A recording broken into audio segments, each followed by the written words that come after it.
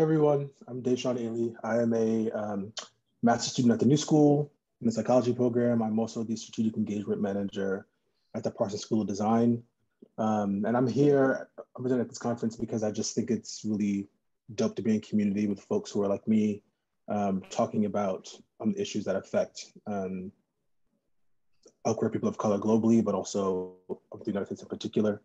And I particularly focus on sexual racism and relationships within the queer community. I think we all deserve love. We all deserve intimacy, no matter our abilities, no matter our identities. Intimacy is a social justice issue. And as we move into the digital technological era, I think we'll start to see, intimacy be funneled into places based on racism, based on looks, based on identity. And I think it's something that we need to be aware of because, like I said, everyone deserves love, everyone deserves intimacy, everyone deserves a relationship where they're happy, healthy, and whole.